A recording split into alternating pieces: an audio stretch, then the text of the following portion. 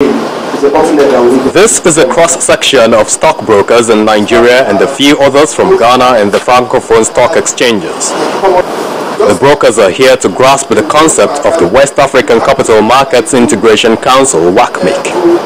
Chairman of the body, Mr. Oscar Onyema, started off with the reasons for integrating financial securities trading in the region. It is a much bigger market, 290 million people, gives you a deep pool with regards to the consumer base and the ability to save and make investments, or at least the potential which we all have to tap. The West African capital market is to be realized in 3 phases. The governing council members explain their modus operandi.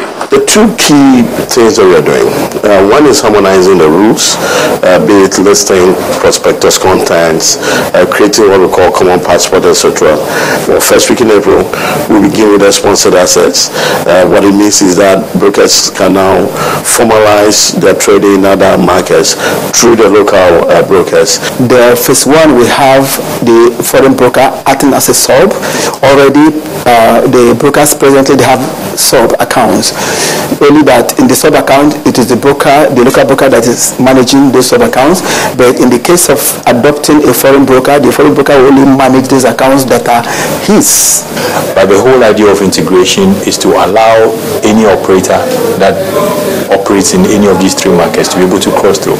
So there we evolve the concept of common passport. Brokers are seemingly set for a takeoff. Once you start covering these other markets or start trading in these markets, it behoves on the stockbroker to cover equities in these markets and give recommendations to his clients. One of the reasons why a West African capital market harmonization or integration might work out is because some of the stockbrokers that trade on the stock exchanges of West African countries are all spread across these countries that are concerned.